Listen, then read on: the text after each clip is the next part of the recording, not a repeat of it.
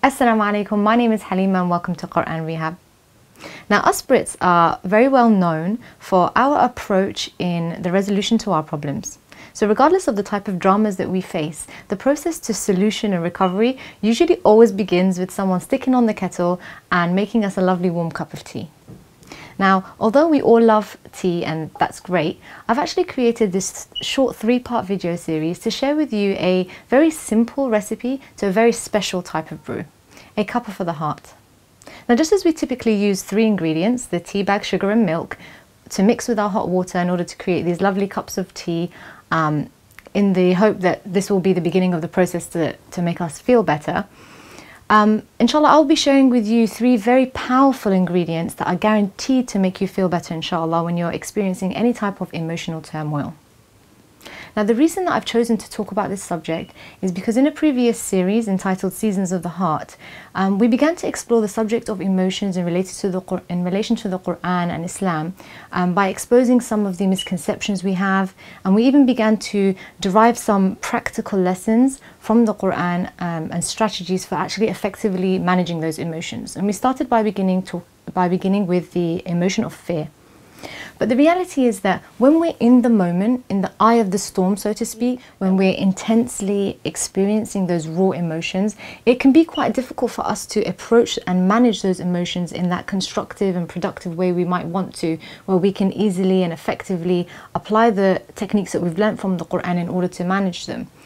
But alhamdulillah, the Quran being the beautiful, fully comprehensive, practical guide that it is, it actually teaches us 3 techniques that we can also use to lower the intensity of any emotion so that we can then be in a sufficient state in order to approach the management of those emotions in an effective way.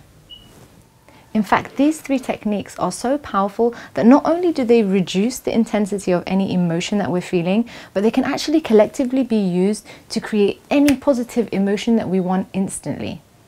Whether that be feelings of happiness, excitement or love, for example. Ingredient number 1 relates to body language and our physiology.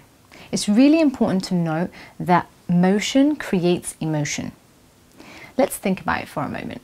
How many people have you seen at a theme park on these crazy roller coasters, or how many people have you seen jumping frantically on a trampoline in the garden, feeling really sad and depressed? How many people have you seen sat at their desks stationary like statues for over half an hour with their heads buried in their hands, feeling really ecstatic and excited and energized? The answer is that we don't. And that's because, contrary to popular belief, we can actually change the way we feel instantly by learning to change the way we use our bodies. Now, people often complain, in order for me to feel better, I need to have an apology from so-and-so, I need to lose X amount of kg, I need to find that special somebody, I need to get that perfect job, etc. When the reality is that that's not actually true. We can actually use our physiology to change that almost instantly. Just think about it for a moment. How many of you know somebody, or maybe even you yourselves, when you feel a certain emotion such as anger or sadness, for example, feel an impulse to take a walk, or to lie down, or to hit the gym, or take a drive, for example? I personally figure skate, and I know that as soon as I hit the ice, I feel completely different. Now, these are a natural and instinctive way of our bodies calling us to take action in order for us to change the way we feel.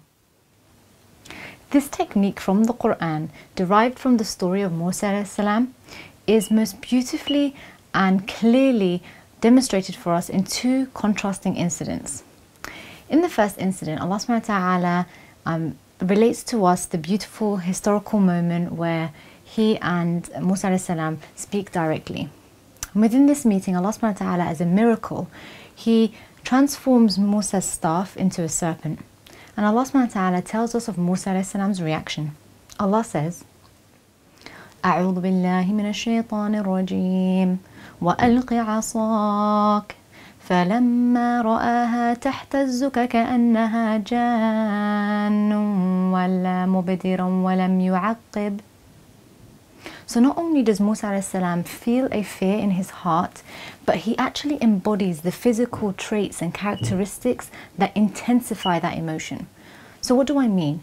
Well, when we describe a person who is experiencing feelings and emotions of fear, we would say in terms of their body language and their physiology that their heart rate might have gone up, for example, or they might feel a bit shaky or feel butterflies in their stomach from the adrenaline running around their body. They might feel breathless, etc. And then when we describe somebody who's actually running, which was Musa alayhi salam's reaction to this miracle, we would describe that person as, again, feeling breathless. Running makes your heart rate increase. You have a lot of adrenaline running around your body, etc. So for ourselves, if we're feeling really down and sad, for example, yet we choose to sit in a position or to move around in a position that only characterizes that emotion. So for example, we sit with our arms crossed, with our heads down, our breathing is shallow, or we curl up, etc. We are not helping ourselves to break that physical state that can actually make us feel better and feel different. Now, the second great incident was where Fir'aun called Musa publicly in front of all of the people of Egypt on a day of a great festival, and where he called and collected all of the magicians of Egypt. Some Mufassirin say it could have been up to 15,000 magicians, and he challenged Musa to a duel.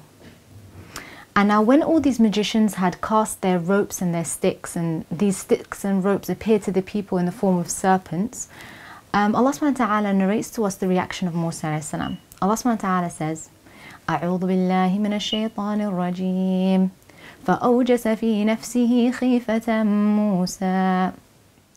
So in this verse, Allah subhanahu wa ta'ala tells us that Musa alayhi salam did in fact feel fear in his heart. But the difference here was that he consciously chose not to allow those emotions to manifest onto his limbs. Instead, he chose to physically embody characteristics of strength and confidence. So subhanAllah, by changing the way that we utilize our bodies, we can not only lower the intensity of how we feel, but we can actually alternatively choose to embody the characteristics of those emotions we want to feel, and that will naturally encourage those genuine emotions being felt.